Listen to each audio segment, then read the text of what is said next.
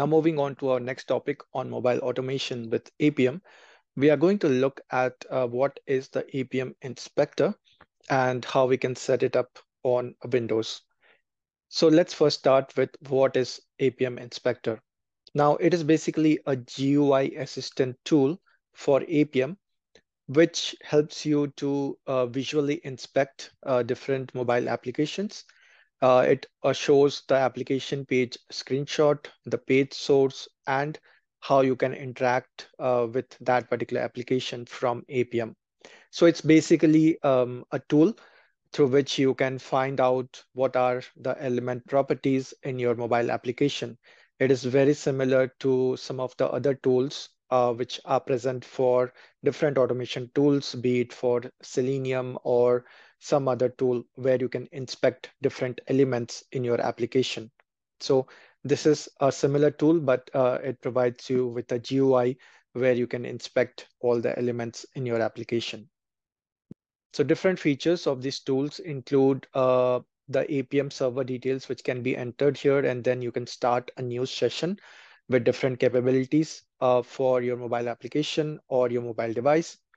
Then you can interact with the app. So it will show you the screenshot and then the element properties which you want to choose while interacting with those elements. You can search for elements, you can interact with them, you can run Appium driver commands. So all of these features are available. Then it has got specific integrations for different cloud platforms. Some of them are SauceLabs, BrowserStack, LambdaTest, Perfecto, and Experitest. So you can directly integrate Appium Inspector with these cloud platforms. Now, let's go ahead and let's set up Appium Inspector on our Windows machine, and let's see how we can start this Appium Inspector tool and how we can configure it. Here, the first step is to download the Appium Inspector, and for that, you can just search for Appium Inspector, and then you will find these GitHub pages. Go to the releases page for Appium Inspector. There you will find the latest version of the Appium Inspector. You can also see what are the new features, what platforms are supported for this particular tool, and some other details. So here you will find all the different installers for all the different platforms. Depending on which platform you're using, you can download that particular installer here. So here, just click on show all 26 assets, and then you'll find for Windows as well.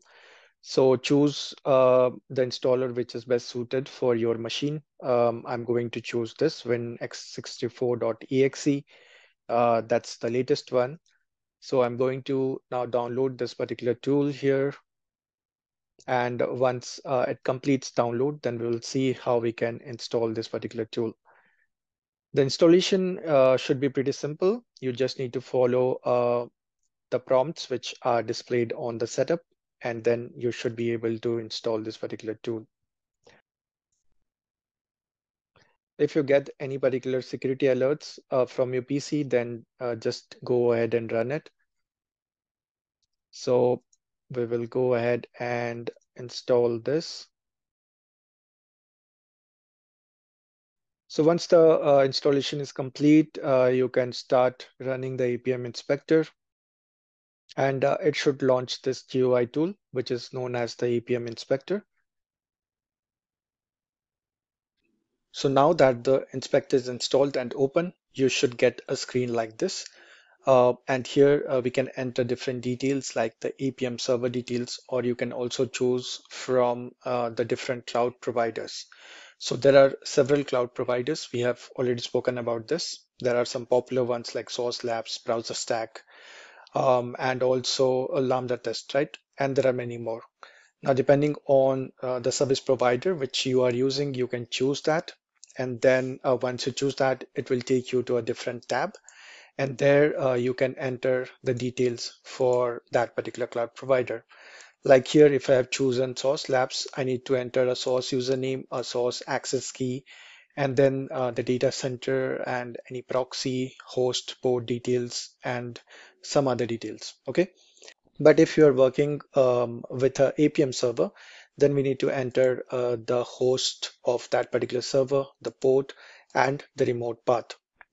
Now, for the remote part, if you're using Appium 2 like we are using, we don't need to change it to /wd/hub.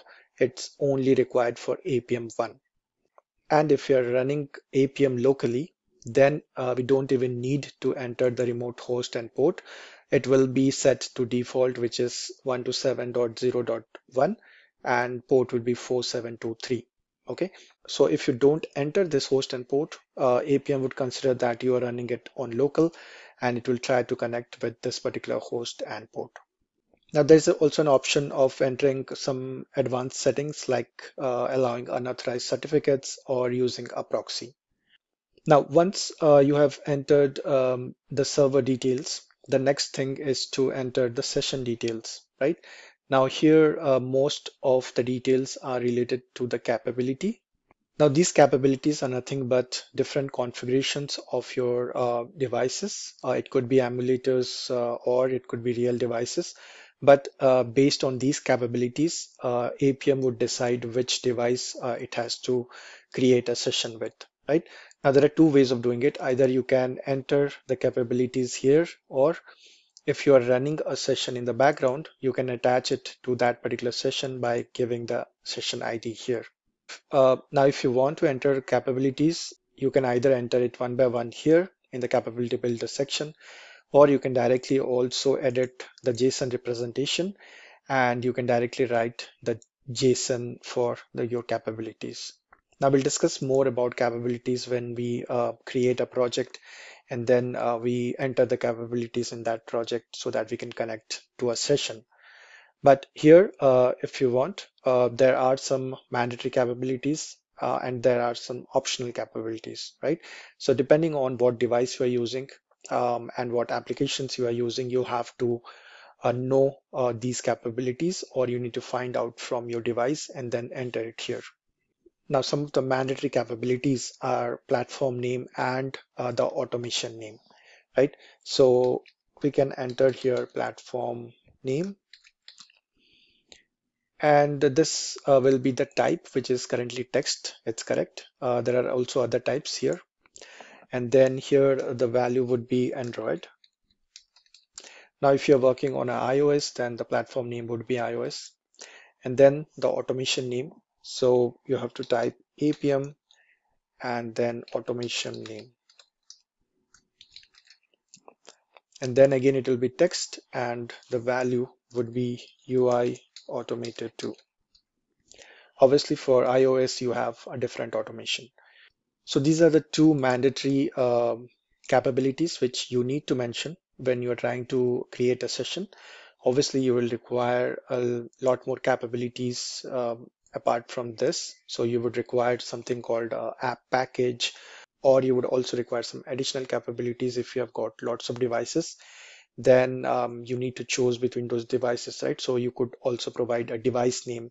We'll look at this more when we set up a project. And from there, we are trying to create a session rather than the Appium Inspector.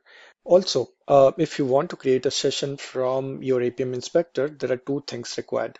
First, the Appium server should be running in the background. And second, you need a device to be also opened in the background. If you are working with emulator, then the emulator device should be open. If you are working with a real device, then it should be connected, right? Now, if I try to start a session here, it will throw an error that it could not connect to the Appium server URL, which is quite correct, right? Now, if I go to CMD and I type here Appium to start my session, so now you will see the Appium server has started. And now if I go here and try to start a session again, you will see more logs are now popping up on our command line tool where we have started the Appium server. Okay, so mostly you will see it is trying to connect to a virtual device. Okay, so here you can see it is not able to find any online devices, and so it has not connected to any device. And then after a couple of times, it will then return an error and it will stop that particular session. right? It was not able to create a session basically here. And you will get the same error right here on the inspector as well. Failed to create session and unknown server-side error occurred. Okay, so I'm not going to start a session right now. I can start the virtual device in the background, but you still require application package. So we will do that later on once we install the application package into our virtual device or the emulator, and then we will start a session from the project which we have created. But this is how you can set up your Appium Inspector, and you can configure the server details. If you're using a cloud provider, you can also configure the cloud provider. You can also set your capabilities and then start a session. And then we will also see later on how we can inspect elements in the Appium Inspector. That's all for this particular video. If you have any questions, then please leave it in the comments. If you like this video, then please subscribe to our channel. Thanks for watching, and I will see you in the next video.